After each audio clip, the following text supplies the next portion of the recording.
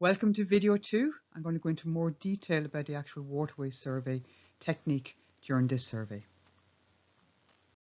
To recap, the survey is a walking transit along a 1 kilometre stretch of river or canal. You will have been assigned a survey site or you'll have chosen a new waterway site yourself.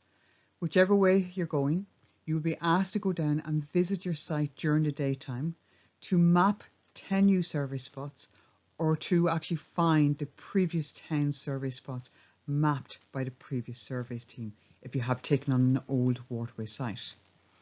And the actual purpose of the survey is that in the month of August you'll go down for 2 nights and survey each of the 10 survey spots for 4 minutes each, where you'll be actually counting the number of times a Daubenton's bat passes you by.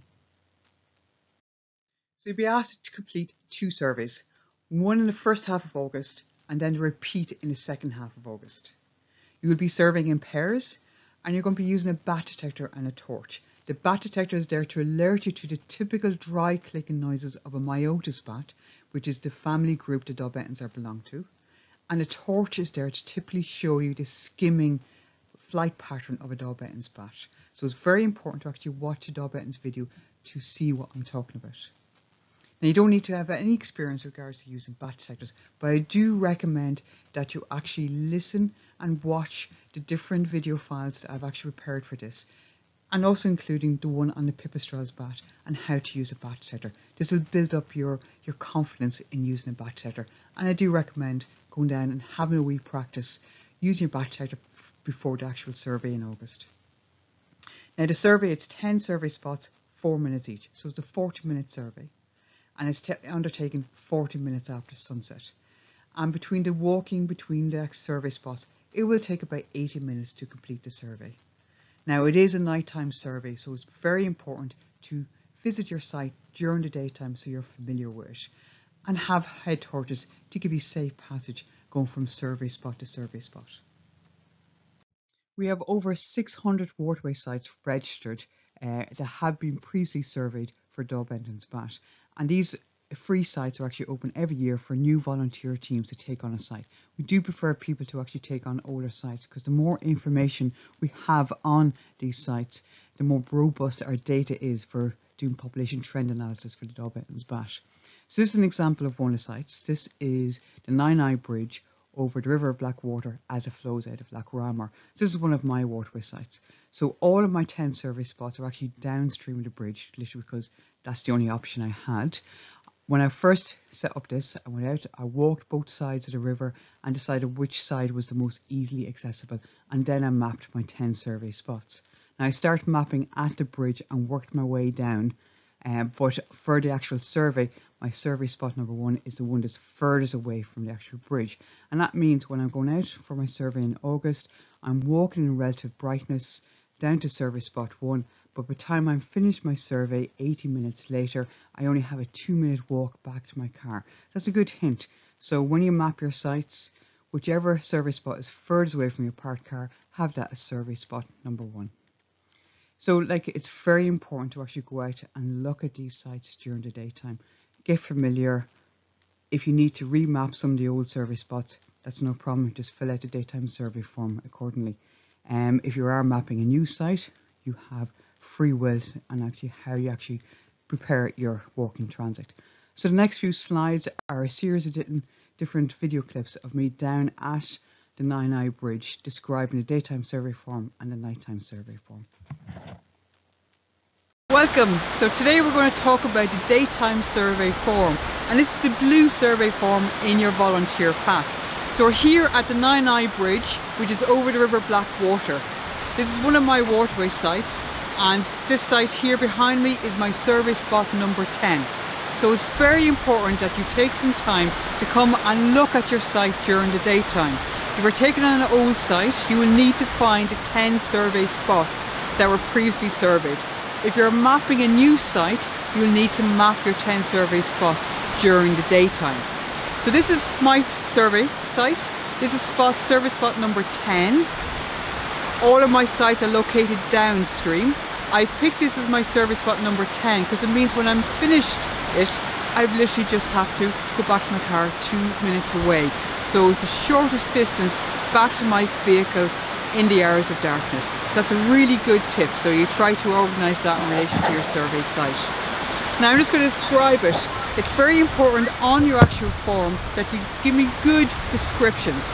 So just in case you're not participating next year or in a few years' time, that another volunteer team can actually take on the site. So in relation to this survey spot number 10, you can see that my survey spot is literally beside the silver railing.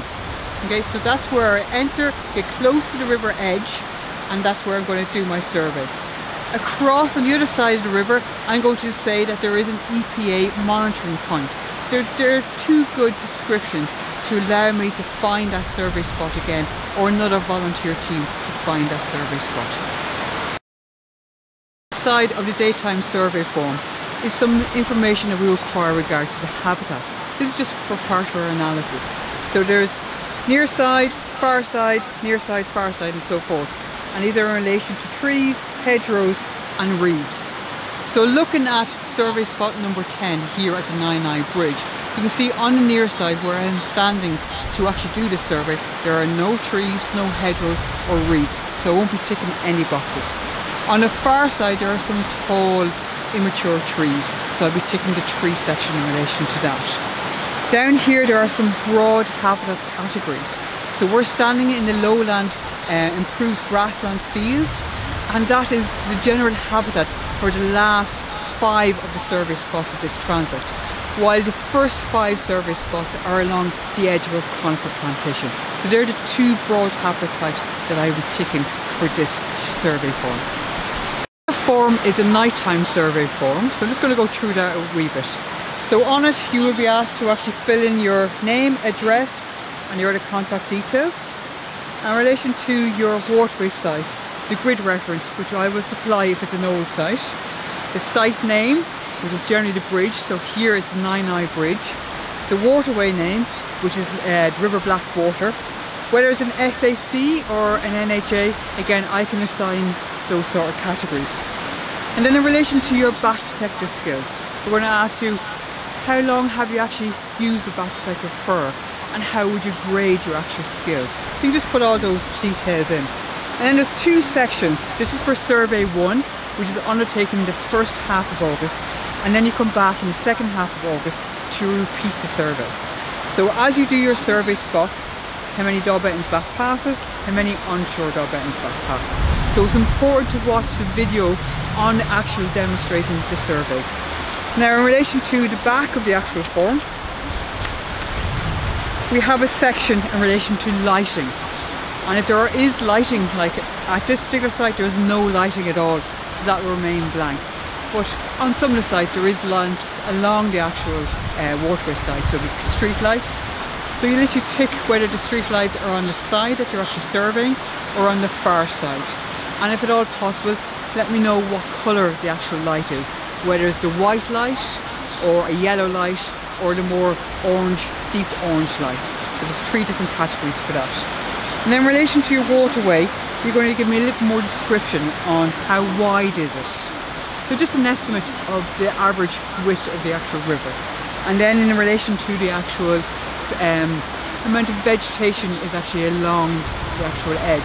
So in relation to this particular site, about 70% of it has trees along the edge of it. So I'd fill that in accordingly. And then if you do come across other wildlife, if you see barn owls or an otter or any sort of wildlife, do fill it in, and we'll actually send that data to the NBDC and Bird Watch Ireland. For the survey you're going to be using a heterodyne bat detector. So this is a tunable bat detector. It's going to be tuned to 35 kilohertz. Now the Daubenton's bat can be heard from anywhere from 25 all the way to up to 80 kilohertz. But we tune to 35 to reduce interference from other bat species, especially the pipistrelles, which are very likely to be along your river while you're doing your survey. So the purpose of the bat detector is just to alert you to the actual typical dry clicking noises of a myotis bat. And then with your torch, you're going to illuminate the actual individual as it's flying across the surface of the water. So it's very important to watch the actual video demonstrating the survey as is done at night. Now, I've talked a few times about Myotis bats. So there are 3 species of Myotis bats resident in Ireland. The Daubenton bat, which is the one that we're focusing on, the Waterways bat and the whiskered bat. Now, on a heterodyne bat detector, all of them sound the same. They have those dry clicking noises and can be heard from 25 up to 80 plus kilohertz.